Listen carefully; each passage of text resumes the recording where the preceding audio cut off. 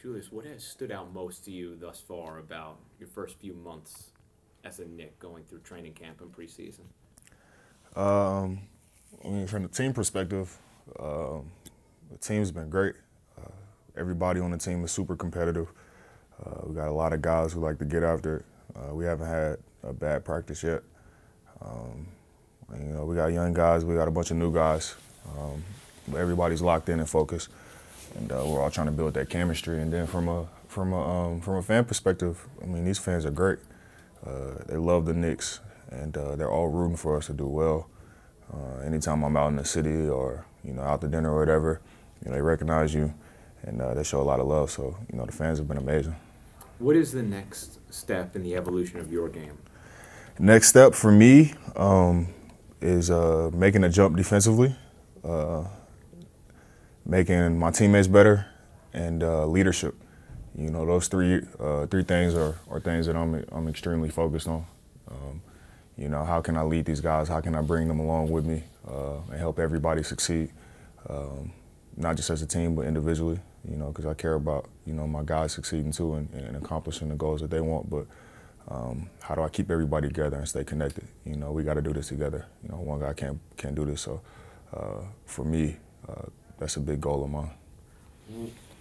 If you can, what would be an example of you kind of showing that leadership so far in camp with some of the young players you have? I just try to learn everybody's personalities. I think a big thing for me is knowing what coach wants out of each individual guy. And I feel like that's a way that I can really help lead this team. If I know what coach wants out of this guy and we got to buy into what coach is saying, it's easy for me to help that guy to do that or, to lead him or whatever.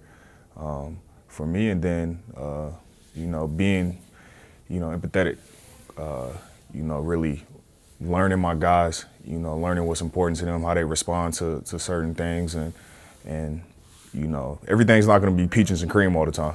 So for me, being able to talk to the younger guys or whoever it is, knowing that I've been in that situation not too long ago, and helping them bring them along and get through adversity, for me, I feel like I can be big in that. What has stood out about RJ Barrett and watching him thus far? He's a worker. He has supreme confidence, but he works extremely hard. Ever since I got here in the summer, we're playing pickup and stuff. I see the work that he puts in every day. Extremely focused individual, but I love the work ethic. I have a couple, but if you would answer him, the way you got off to your career with a scary injury, how did that shape how you think about your career and the window you have to play basketball? That was big for me. I've never had an injury like that where I had to sit out that long, and that's scary, honestly. But for me, it was all about how can I make the most out of the situation. I got to have a training camp and a couple preseason games, so I got to get that experience in that way. But how can I learn by watching these guys? How can I learn how to be a pro every day?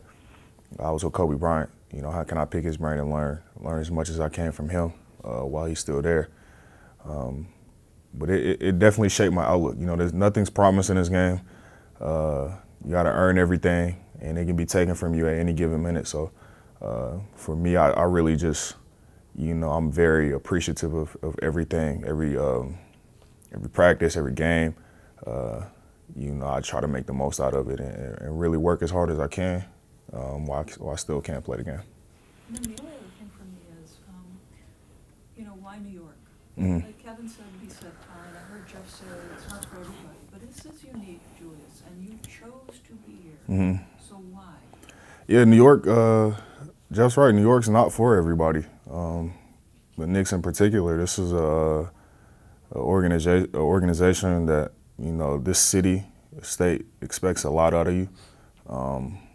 And it comes, I guess, if you believe in pressure. I mean, it comes with a lot of pressure. It comes with a lot of expectations. But for me, nothing's ever been easy, and I felt like this was a situation where it was a perfect opportunity for me to grow, build something organically.